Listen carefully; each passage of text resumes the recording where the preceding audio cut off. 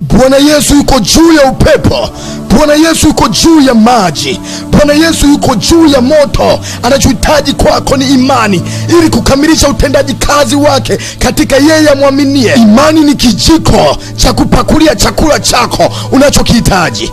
Imani ni mkono wako wa kuchukulia vitu unavyovihitaji vya kiroho. Ukikosa imani ujue wewe ni mlemavu wa kiroho. Ukikosa imani ujue wewe ni kiwete wa kiroho. Subiri ubebwe na imani za watu wengine ufikishwe mahali unapotaka.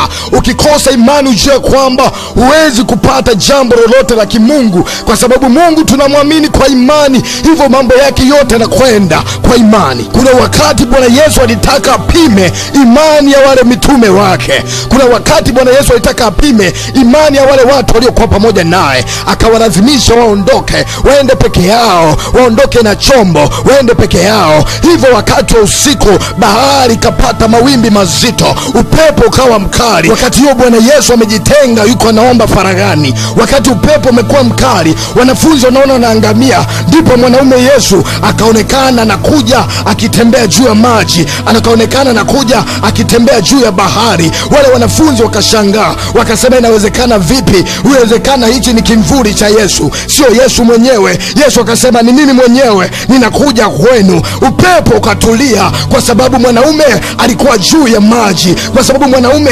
amepita bahari. Wakati wanafunzi wake wanapiga kelele, Yesu akasema msiogope, ni mimi mwenyewe. Ndipo sa Petro akasema kama ni wewe Bwana, niamuru nami nije nikitembea juu ya maji, ili niamini kwamba ni wewe Yesu wa kweli, au ni kimvuli chako. Yesu akasema njoo. Ndipo sa tunaona Petro akatoka katikati ya mtumbwi, akatoka katikati ya kile chombo, akakanyaga katika bahari, akakuta kwamba inawezekana. Petro kwa imani akaendelea kumtizama Bwana Yesu, macho yake yakimlenga Bwana Yesu wakati anatembea, miguu yake ikiwa inapita juu ya bahari. Ndipo sa upepo ukapiga, ndipo sa upepo ukapita.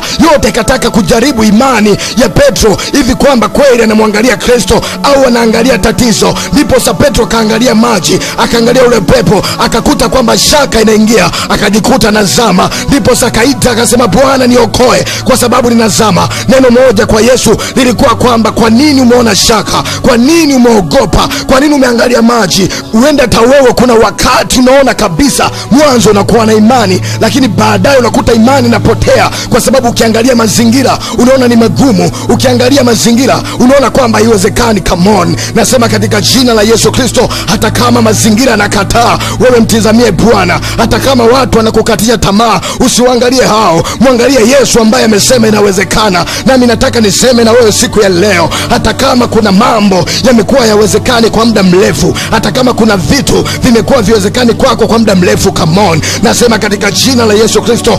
Yesu anasema kwa nini unaona shaka? Kwa nini unakata tamaa? Kwa nini usimwangalie yeye aliyeanzisha kazi hiyo? Kwa nini usimwangalie yeye aliyekupa ndoa hiyo? Kwa nini usimwangalie yeye aliyeruhusu safari hiyo? Sikia, Yesu anapokupa safari lazima akupe na nauli ya kuendea. Yesu anapokupa safari lazima akupe na nguvu za kuendea. Nami nasema katika jina la Yesu Kristo aliye hai, katika safari yako, katika mapito yako, yeye ndiye anejua.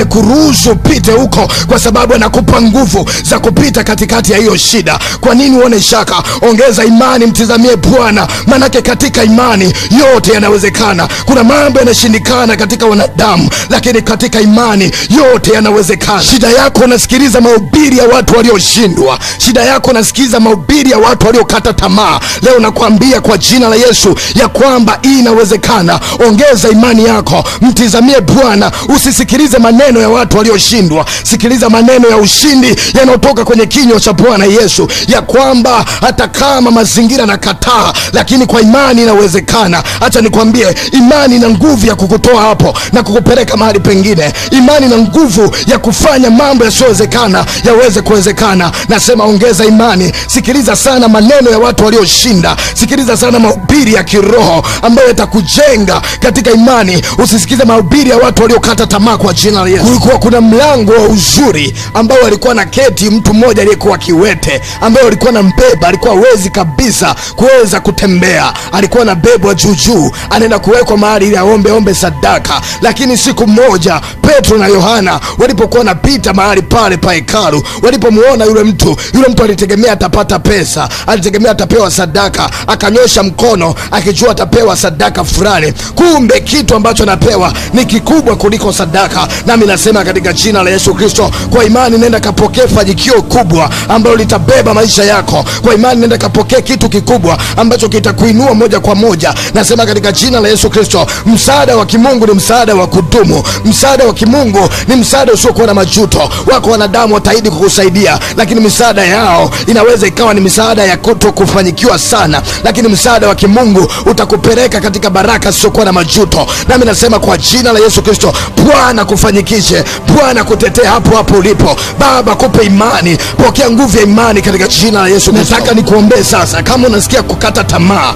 unasikia kuchoka, unasikia kuishiwa nguvu, unasikia imani inatindika, weka mkono wako kifuani. Maana hata Bwana Yesu kuna wakati aliombea wanafunzi wake ili waweze kupata imani. Nami nataka nikuombee hapo hapo ulipo. Kama unasikia nguvu zinaisha mwilini mwako, unasikia kuchoka, unasikia majaribu yamekuwa ni mazito, unasikia mambo yamekuwa ni magumu, weka mkono wako kifuani. Baba, katika jina la Yesu Kristo, kwa mamlaka ulionipa kama mtumishi wako, ndipo Bwana naomba na mtu huyu aliyeungana nami katika maombi kwa imani, naenda kupiga kila roho na mahubiri ya kipepo yanayomhubiria moyoni mwake ya kwamba hatafanyikiwa, yanayomhubiria moyoni mwake ya kwamba atashindwa. Kila roho ya adui shetani ambayo imekushingira, nasema ikuachie kwa jina la Yesu, ikuachie kwa jina la Yesu. Natuma moto, natuma upepo, natuma nguvu iliyo juu ya maji ikuokoe hapo ulipo. Kila unapotaka kuzama, nasema Bwana kuokoe katika jina la Yesu Kristo. Roho za kushindwa, roho za kuzama katika giza, roho za kupotea, roho za kuishia chini na kuinua kwa jina la Yesu Kristo. Nasema Bwana kutokea hapo ulipo, nasema Bwana kufufua hapo ulipo. Kama kuna ndoto yako unaona ilikuwa nataka ife, nasema katika jina la Yesu, hiyo ni mipango ya pepo. Mipango ya Bwana ni kukuinua. Nasema kwa jina la Yesu Kristo, pokea imani ya kuinuka hapo ulipo, pokea imani ya kusonga mbele, pokea imani ya kutoka hapo ulipo, pokea imani ya kimaombi. Kila mipango ya pepo, kila mipango ya kuzimu, kila mipango ya kushindwa, nasema ikuachie. Kila kamba zilizokufunga katika ndoa yako, katika elimu yako, katika magonjwa yako, zikatike saa hii. Roho za kushindwa, roho za kunyanyaswa, roho za kudanganywa, roho za kuzungushwa, roho za kucheleweshwa, toka kwa jina la Yesu, toka kwa jina la Yesu. Achia maisha mtu huyo, muachilie hapo alipo. Ninatuma moto by fire, toka. I command fire in the mighty name of Jesus. Natangaza nguvu mpya kwako, natangaza uhuru wako kwako. Hata kama wanadamu wamekusengenya, hata kama wanadamu wamekukatia tamaa, Yesu hajakukatia tamaa. Ongeza imani, ongeza imani, usitangetange. Bwana anaweza kukuokoa, anaweza kukutia nguvu. Pokea nguvu mpya kwa jina la Yesu. Asante kwa kunisikiliza. Ni mimi tena mtumishi wa Mungu Godwin Ndelwa. Hii ilikuwa ni Neno kwa Maombi season number 9. Neno kwa Maombi season number 9. Ikiwa unahitaji nikutumie season zilizopita au season zitakazotoka baada ya hii, unaweza ukanitafuta WhatsApp, namba inaonekana kwenye skrini yako. Kumbuka kama uko nje ya Tanzania, kuweka alama ya kujumlisha 255 kwenye hiyo namba ili uweze kunipata hapa Tanzania. Ikiwa unahitaji msaada wa maombi zaidi, unaweza ukanitafuta kwa namba hiyo hiyo inaonekana kwenye skrini yako. Lakini pia kama unahitaji uongozo sara ya toba, umpokee Bwana Yesu awe Bwana na Mwokozi wa maisha yako, unaweza ukanitafuta kwa namba hiyo hiyo inaonekana kwenye skrini yako. Lakini pia kama una ushuhuda, shukurani au una jambo lolote ambalo unataka unishirikishe la kiroho, nitafute kwa namba hiyo hiyo. YouTube channel Godwin Ndelwa. Mungu akubariki.